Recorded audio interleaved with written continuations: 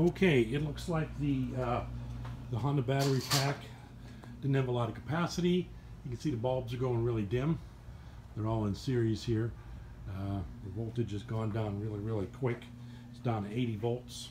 So what we want to do is take the load off and get a charge going, and I'm going to explain how this all works here. So the load is right, where's the load? Right here. So we're going to pull this red wire off here. A little sparky. Okay, so the load's off. You'll see the voltage starting to climb back up. No load. And what we have here is brute force. So I have this variac here. It's good for 135 volts. So it says 15 amps. And so I have it turned all the way down. And I have it hooked right to a bridge rectifier, 25 amps, brute force. So the positive already goes to the positive. And I'm going to hook the negative up. And we're going to get the current meter and try to get around 5 amps here. And bear with me. We're going to put this thing right across here. Okay, so all systems go. I should hear it humming. I should see the voltage starting to come up a little bit more than just a surface charge. And I'm going to turn the current meter on here. I'm going to go straight to 80 amps. And I don't know if I can hold this on here without it falling off. Maybe I can prop it up here. There we go. Okay, so it's 0 amps. That's on the negative side, so I'm going to turn it up until I start seeing current. I'm seeing current. I see 3 amps. I see 1.6, 2, 3, 4, 5. 5.5. So they're supposed to be 5,500 milliamp hour batteries, so the C1 rate would be about 5.5 amps. Actually, it's all the way up.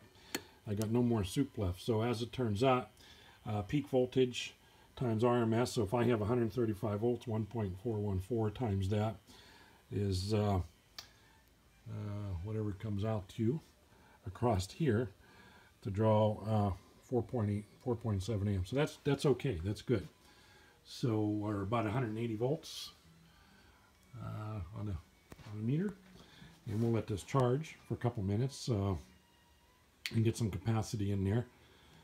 We'll see how hot the rectifier gets.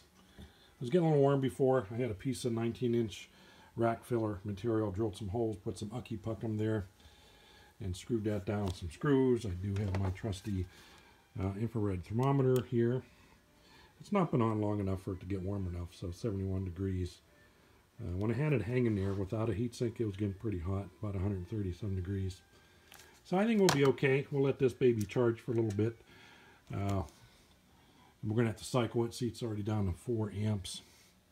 Nickel metal hydride. So I got my load there. We're not using the load. So this will work out good. So I'll cycle it a couple times, let this charge. I have no real easy way of detecting end of charge, because end of charge on NiCads or metal hydride have that little dip in the charge, so I'm either going to have to go by temperature. I could probably catch the side of the cells here with the infrared here. Maybe that's a way to do it. That's pretty crude. There's orange sticks and green sticks. Or I'll get a pretty good feel. I'm pretty good with batteries, so I'll get a good feel for when they're close to charge. They don't have to be 100% full, I don't think, to actually balance and cycle them. So the battery's good. I mean, this is a resellable unit. What I want to do is just get a decent charge on it, so whoever buys this from the person I'm working on this for, I don't own this battery. I just own the test gear. And I own a whole bunch of 100-watt light bulb test load, dummy load. I like that. This is the coolest part of the whole project, so I like that. So, okay, I'm going to run up the Safeway. Safeway grocery store closes at 1.